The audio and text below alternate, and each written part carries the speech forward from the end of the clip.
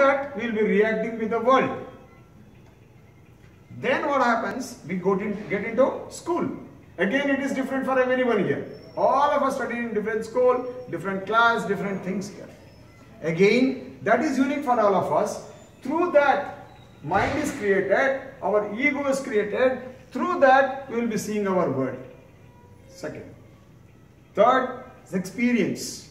Whatever our experience we have undergone, that creates a sort of uniqueness in us.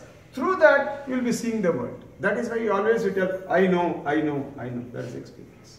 So all these unique things put together becomes again another unique thing, that is the personality, that is ego. So through that, we will be seeing the world.